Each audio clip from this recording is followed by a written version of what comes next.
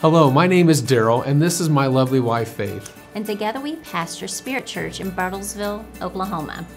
Way back in 1991, I heard this phrase from a missionary. Unless you're giving 100%, you're not really living by faith. That seed planted deep down in my heart. In 2014, our church was dreaming about touching another percentage of our city for Jesus. That dream was so big that we would need a new facility. We would ask our congregation to go all in with us in 100% obedience to the Spirit's leading. Darryl and I knew God was calling us to something big. It would be a miracle journey of faith. We informed our church that our all-in commitment would be to live by 100% faith. We would not take a salary for an entire year. We got our house ready to sell. Faith learned to make our own laundry detergent and bread and a lot of other things. Our garden was actually a great blessing that year from heaven. Strangers showed up at our door with groceries. We experienced hundreds of miracles as God taught us to walk by faith. We truly were walking by faith. At the end of that year, we were rejoicing. However, our church encountered several roadblocks with the new building. I was frustrated. The Lord whispered to me, "What if you stayed on this journey, Darryl, but didn't tell anyone this year?" How could I do that? At least people were praying for us.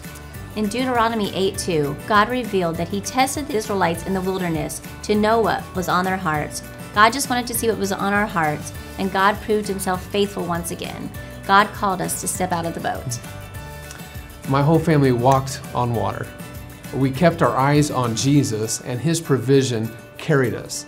Our marathon journey of faith lasted 777 days. And that same week of our faith journey, it ended. Equipment came out on the construction site, and our property that was for sale for many years had sold. Praise the Lord.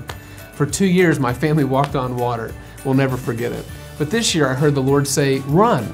I didn't know what that meant. I just started running.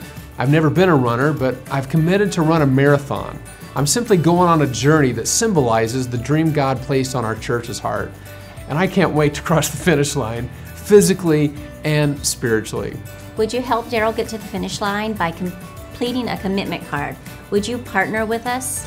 We need a miracle to finish our building. We've been meeting in a gymnasium for over 3 years. We need a new facility. Would you go all in and step out of your boat? I promise God will be faithful. In recent days, we have seen people saved, called to missions, healed, and set free. We can see the finish line of this all-in dream coming true. Would you help in one of 3 ways? First, would you pray for me? I need your prayers. Second, would you consider sponsoring me per mile in this marathon? And third, would you share this with 4 friends and ask them to pray for a crazy pastor and his wife who have big dreams for their church? Thank you so much for coming on this journey with prayers and with your support.